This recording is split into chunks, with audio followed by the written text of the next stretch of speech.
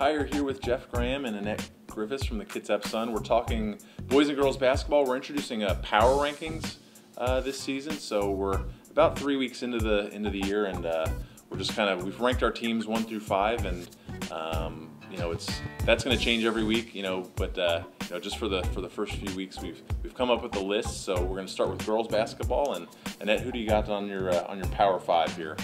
The number 1 spot, I have Olympic. They are number 1 in the Olympic League. They're 2-0. And number 2, I've got actually North Kitsap. They haven't played a lot of league games, but they played more non-conference, and they've shown a lot actually. Number 3, Bremerton. Bremerton came up with a pretty good win against Port Angeles this week, 44-38. They took advantage of a couple absences for the Rough Riders, so good for the Knights. They need to do that. The number 4 spot, actually, I have Bainbridge.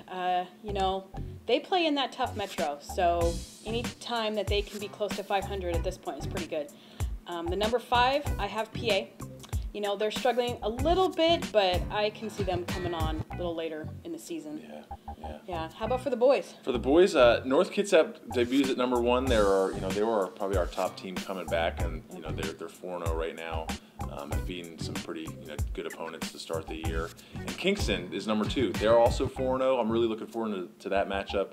They're going to play in 2017 to kick off kind of the new year. That's a matchup I'm looking forward to.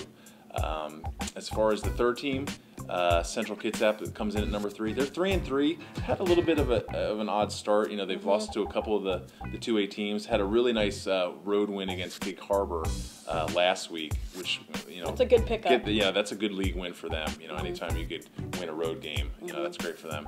Olympic is number 4. They're 4-3.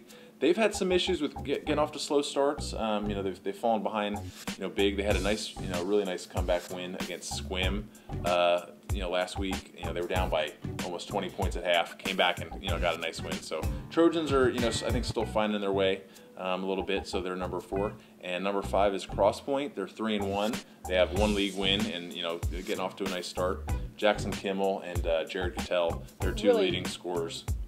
Anytime you have 2 guys that are averaging 15 points or more is nice. So those are our teams through this first stretch of the season. So we're going to go into Friday night, kind of seeing how things shake out, and we'll see what happens on Friday. So.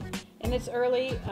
Olympic and Bremerton meet. That's sort of my big game of the week. Knights versus Trojans, and Bremerton will travel to Olympic on Friday night.